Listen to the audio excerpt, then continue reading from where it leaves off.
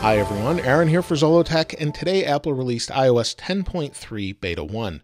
This is a pretty minor update visually, but a pretty major one behind the scenes. It came in at 2 gigabytes, and that's pretty normal for a 10.123 update. Let's take a look at the build number quick.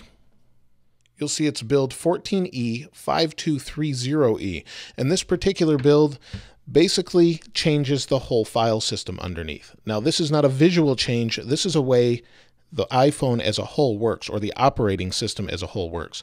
The file system they were using is a derivative of something that's 30 years old from 1985 with HFS.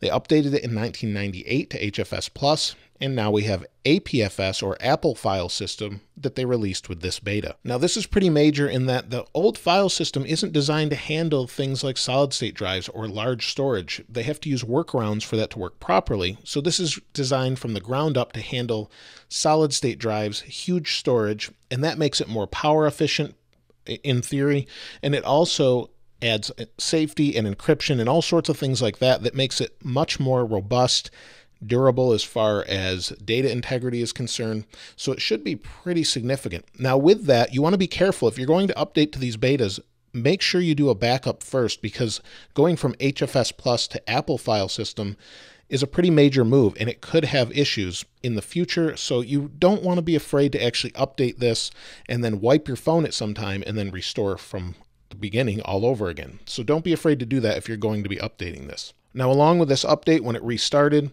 it gave me an iCloud Analytics screen. It pops up. It's actually a bug that they note in the notes, that it's just a known issue or a bug. They'll fix it later on. Now, one of the other major updates they did is add Find My AirPods. So if you have AirPods, you can find these now in Find My Phone. Let me show you how that works. My AirPods are connected to my phone, and say I lose one of them. What I can do to find them is play a sound. So we'll do that. So that's a small or quiet sound. Let me bring it up to the microphone so you can hear a little bit better.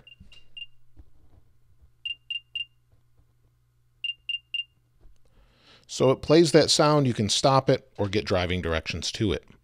So that's a nice feature that they added. And there was an app that did that. The Apple kicked off the App Store, and that's usually why when they're going to implement it themselves.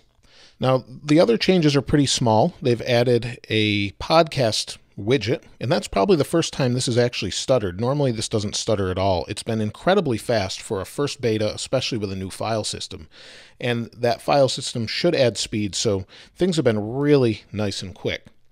Now, the other thing they've done is add support for Safari to use reduced motion if that setting is on. And one of the nice things is there's a security section within settings, so let me show you that. So if we go to settings, you'll see here we have password and security.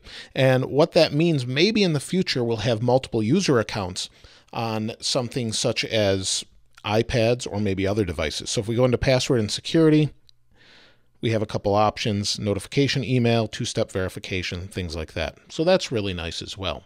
Now, unfortunately, there's no dark mode in this particular update, and I don't think there's going to be for quite some time.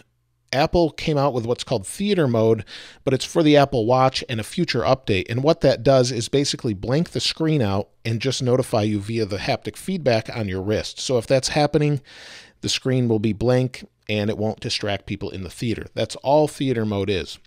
Dark mode would make more sense if they put an OLED or AMOLED screen that basically turns off the black pixels so that it doesn't use energy. That would make more sense when an OLED screen comes out, and we may see that maybe with the next iPhone or iOS 11.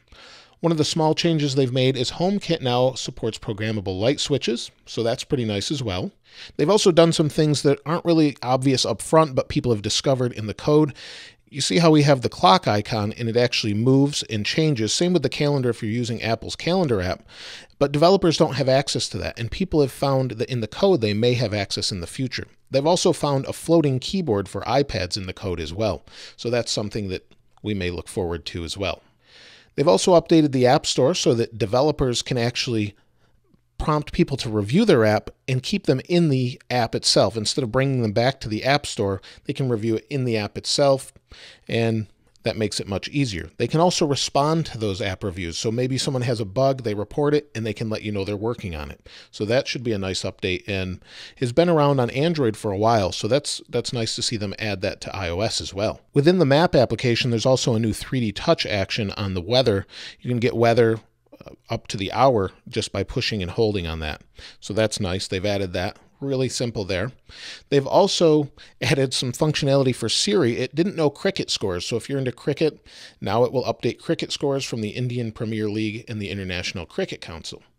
There's some new features in CarPlay as well. CarPlay has some new icons on the side. I took some screenshots off of my Apple CarPlay stereo, and I can review that later if you want. Just let me know in the comments below.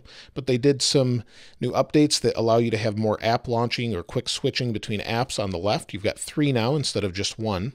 And it also features EV charge stations. If you search for them, you can find them all over the place. So that's nice also. They did a quick update in Mail where Conversation View also has some improved navigation. I didn't see a whole lot of that, and I don't have a whole lot of threads, but that's there as well.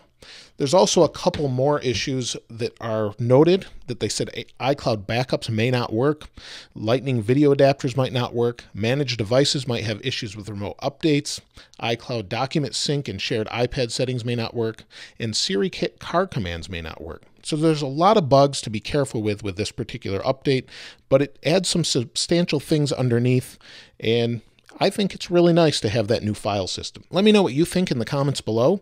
Also, I'll leave a link to the wallpaper in the description below. And if you haven't subscribed already, please subscribe and like. As always, thanks for watching.